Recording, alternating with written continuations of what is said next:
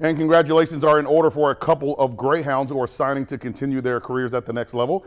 Congratulations to Jones County baseball player Aiden Payne for signing today with Georgia College and State University. The Greyhound center fielder has hit for .333 and stolen 29 bases in his career thus far, and he still has a season left to go. Go Hounds. His classmate and fellow Diamond student athlete, Kate Cole, decided to take her talents as a catcher to play softball next year at Columbia College in South Carolina. Now, Kate made the Elite Eight this past season with her team and helped win the 5A state championship back in 2020.